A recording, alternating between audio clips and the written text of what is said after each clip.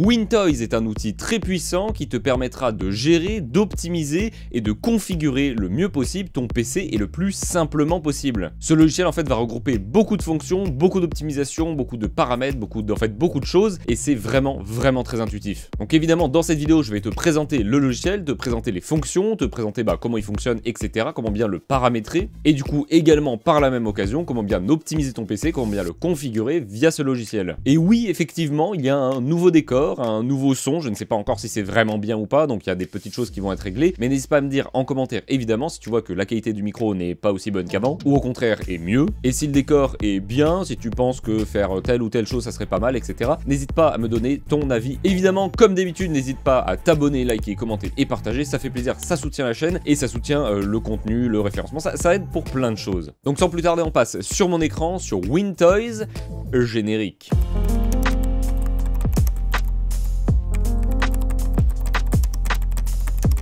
Donc tout d'abord, tu t'en doutes, il va falloir installer le logiciel Wintoys. Je vais te montrer tout de suite comment l'installer. Alors tu vas du coup sur ton écran, sur ton PC et tu ouvres le Microsoft Store, le Windows Store, le store de Microsoft. Une fois ouvert, tu vas cliquer sur la barre de recherche et écrire Wintoys. Bon une fois que tu as écrit, tu cliques dessus, tu fais installer, ça prend quelques secondes, c'est assez rapide et ensuite tu pourras l'ouvrir. Pour l'ouvrir, tu cliques sur le logo Windows en bas à gauche, tu cliques ensuite du coup sur Wintoys, tu mets oui et le logiciel va tout simplement s'ouvrir. Alors la première chose que tu vois tout de suite, c'est qu'il y a un petit tuto qui t'explique brièvement ce que le logiciel va faire. Alors moi je vais le skip, mais si tu veux, tu peux mettre continuer, etc. pour lire et voir les différentes sections à quoi elles servent. Mais si tu regardes cette vidéo, tu vas le savoir et en vidéo, ce qui est un peu plus simple. Donc déjà la première chose à faire, c'est d'aller dans les réglages, donc en bas à gauche, de mettre le thème clair ou le thème sombre suivant ce que tu préfères. Moi ça va être le thème sombre. Et ensuite tu vas pouvoir changer si tu mets du Mica ou du Mica Alt. Ça c'est en fait une nouveauté avec Windows 11. Bon je vais pas l'expliquer dans cette vidéo, j'y reviendrai peut-être dans une autre vidéo. Mais voilà, grosso modo ça va changer l'apparence. Là pour le coup ça change plutôt la profondeur du noir, en thème sombre en tout cas. Ensuite tu vas pouvoir choisir quelle page s'ouvre en premier quand tu lances le logiciel. Alors la page Home, on va voir, c'est quand même la partie la moins intéressante je trouve. Donc je te conseille de mettre par exemple Service, Boost, Heals. Moi je vais mettre Boost, mais tu mets un peu ce que tu veux, mais Home je te déconseille, c'est pas très utile. Et ensuite en dessous c'est un peu comme tu veux, je laisse cocher, tu peux décocher si tu veux, c'est pour faire des reports d'erreurs si jamais le logiciel a des bugs. C'est possible, mais pour l'instant je n'en ai pas eu. Donc maintenant que tu as fait les réglages, on va pouvoir voir les catégories bien une par une. Alors sachant qu'il y en a qui sont quand même beaucoup moins intéressantes comme je disais, comme par exemple la section Home. Dans cette section, tu vas avoir un récapitulatif de tes informations du PC. Donc par exemple, là on voit ma carte mère, mon processeur, ma carte graphique, ma RAM, mon Windows si c'est un Windows 11 Home ou professionnel ou un Windows 10, ton score de performance. Alors c'est quelque chose que Microsoft a déjà mis en place, là c'est intégré dans le logiciel, donc tu peux faire Run pour bien calculer ton score de performance. Ça veut tout et rien dire, clairement. C'est pas parce que tu as un bon score ou un mauvais score que tu ne pourras pas par exemple jouer à des jeux vidéo ou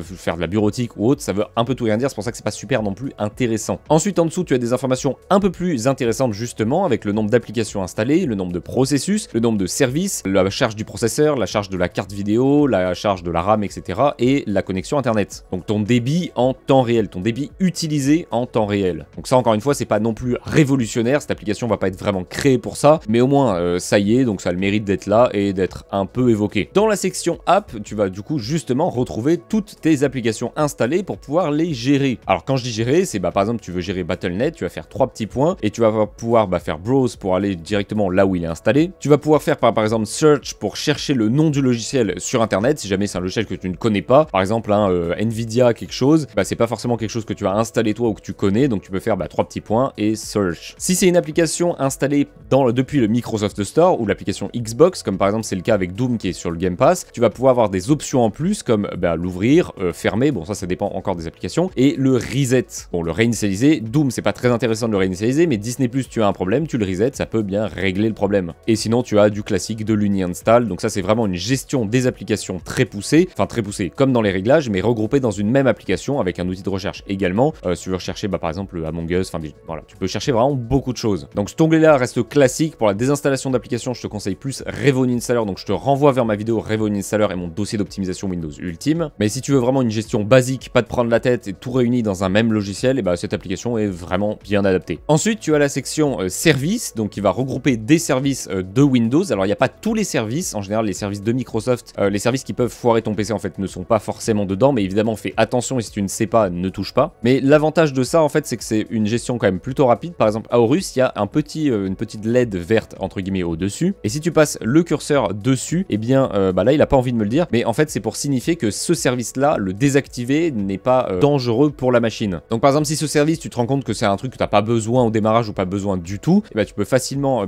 par exemple aller dans faire clic droit, mode et désactiver le service en question, le mettre en manuel ou en automatique, ou le stopper, le redémarrer, le démarrer, etc. C'est vraiment une gestion beaucoup plus rapide, beaucoup plus simple, mais c'est pas non plus très complet. Donc du coup bah, la section boost, tu vas retrouver des réglages plutôt utiles et plutôt intéressants par rapport au PC du coup en général, aux réglages du PC. Tu vas pouvoir activer ou désactiver le plan d'alimentation Ultimate performance. Bon, ça veut tout et rien dire, en soi c'est juste un plan qui a été custom, et tu peux en plus retrouver mon plan custom dans mon dossier d'Opti, donc ça c'est pas forcément très utile de l'activer. Ici c'est ce qu'on va retrouver dans les paramètres de Windows, dans la section affichage, ça j'en ai déjà parlé beaucoup de fois dans mes vidéos, ça c'est à activer absolument. Ça permet quand même d'améliorer les performances et d'améliorer la latence, alors ça dépend encore des machines, des cartes graphiques, etc. Mais en règle générale, c'est ce qui va être bénéfique pour le PC en activant cette option. Le VBS, j'avais fait une vidéo entière pour dire que sur les processeurs AMD, il y avait pas mal de problèmes à cause du VBS, Intel aussi, mais beaucoup moins. Donc le désactiver, c'est clairement pas négligeable, hein, il faut le désactiver. Ensuite, tu as la section des applications au démarrage, donc ça c'est très pratique en vrai. Par exemple, là je vois du Adobe, hop, j'ai pas envie, je le désactive. Je vois du GoXLR, bon bah c'est ma table de mixage, je le laisse, ça j'ai pas forcément envie. C'est vraiment une gestion des applications au démarrage, ce qui est pas plus mal. Il y a également le temps de démarrage, c'est une estimation, c'est pas du temps réel, mais bon, ça donne quand même une petite indication. Ça, je vous conseille de le désactiver pour éviter des baisses de performance entre guillemets, parce qu'en fait ça va sauvegarder automatiquement les applications bien qui sont démarrées actuellement sur le PC, et quand vous allez vous déconnecter et vous reconnecter, en fait il va remettre les applications parce qu'il aura sauvegardé les applications qui sont exécutées. Donc ça fait un truc en cache en plus, ça fait des performances du coup en moins forcément, et puis c'est pas non plus forcément très utile, donc ça à désactiver. Tout comme le background app, donc le fait d'autoriser les applications à fonctionner en arrière-plan, type calculatrice, les applications de base principalement de Windows, donc c'est pas non plus forcément très utile et ça prend pas mal de perf quand même. Activity History, bon bah ça perso je m'en fous parce que l'historique de navigation c'est sur Chrome, c'est pas sur Edge, et quand je fais des recherches depuis Windows là, bah j'ai pas non plus envie de sauvegarder mes recherches, donc je m'en fous, donc je le désactive, ça fait aussi des données en cache en moins. Visual Setting, ça va être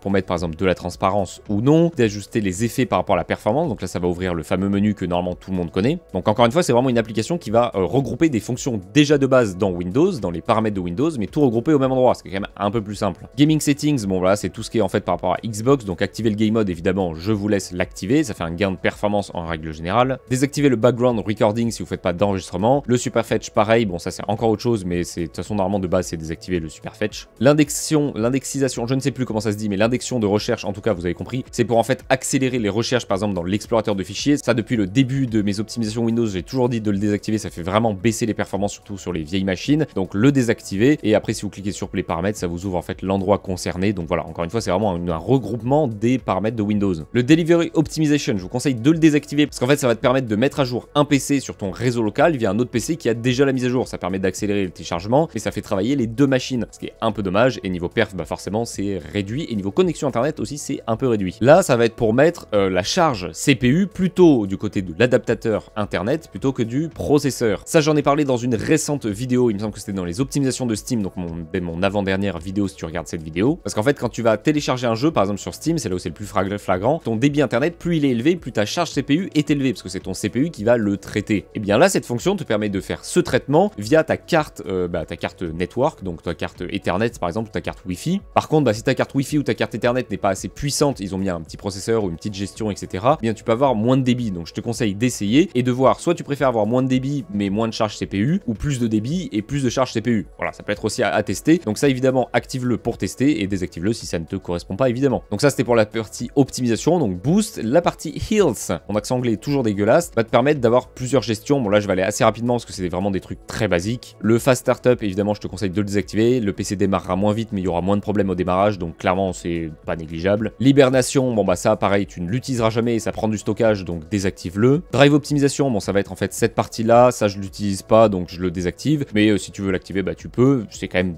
bon pas déconseillé, mais c'est pas non plus fortement conseillé. Storage Sense, ça va être donc cette partie-là dans les paramètres de Windows pour gérer eh bien si ton PC va automatiquement bien vider par exemple ta corbeille, vider tes téléchargements du dossier téléchargement. Voilà, ça va être une gestion automatique pour le bon maintien de ton disque principalement pour vider la corbeille, supprimer les fichiers cache, etc. Bon voilà, ça reste classique mais ça reste plutôt efficace. La section Repair, bon là normalement tout le monde connaît le fameux SFC Scan Now, le mec même le check disk, normalement ça vous dit quelque chose. Ça va être pour le faire automatiquement entre guillemets sans taper la commande CMD, juste vous cliquez, vous faites soit scan soit repair et ça se fait grosso modo tout seul. Update, bon c'est pour vérifier s'il y a des mises à jour de Windows. Et icône cache, c'est plus si tu as des problèmes de cache des icônes, donc par exemple un icône qui disparaît ou ce genre de choses, et bien redémarrer, enfin reconstruire le cache des icônes peut résoudre ton problème. Donc ça c'est pour ça que ça va dans Heals, c'est plus pour régler des problèmes ou avoir un bon fonctionnement, un bon maintien de ta machine dans le temps et même pour les composants eux-mêmes. La dernière fonction, c'est la fonction Tweaks. Alors c'est vrai que j'ai pas précisé, mais en modifiant des fonctions, par exemple si tu actives ça ou désactives ça ou ce genre de choses, il va peut-être te demander de redémarrer pour appliquer. Donc ça tu pourras le faire à la fin une fois que tu as tout réglé comme il faut dans le logiciel. Donc là cette section c'est plutôt de la personnalisation. Par exemple dans la section desktop, tu peux bien choisir la qualité de ton fond d'écran. Alors je te conseille de mettre à 0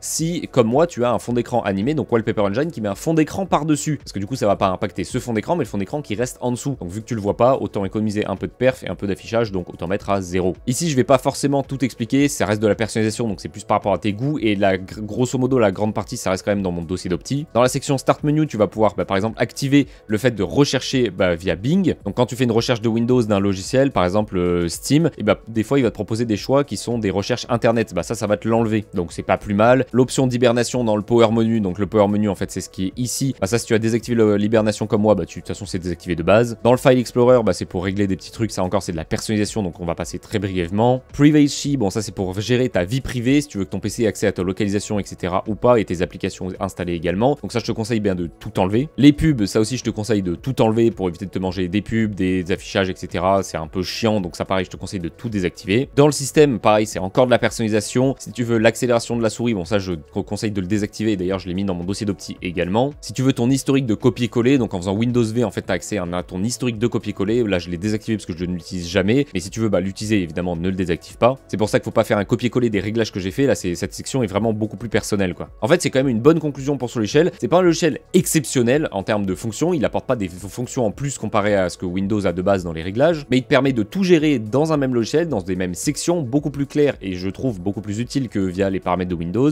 et avec souvent des explications supplémentaires et souvent beaucoup plus claires. Donc voilà, c'est un petit logiciel plutôt pratique, il va pas forcément casser ton PC, voire même pas du tout à part si tu commences à toucher à des services ici, donc ça si tu ne sais pas, ne touche pas. Et je te renvoie d'ailleurs vers mon dossier d'Opti ou ma vidéo sur les services Windows directement pour avoir les services safe à désactiver. Mais voilà, hormis cette section, grosso modo le PC va pas être cassé à cause de ce logiciel et il va même être plus optimisé et potentiellement plus performant.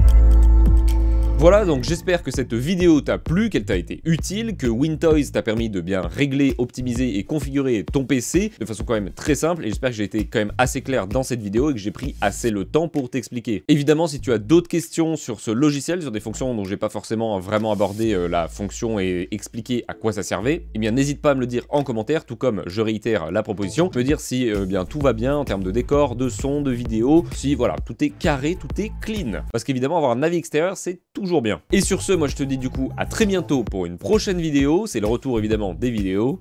Ciao ciao. Je pleure des yeux.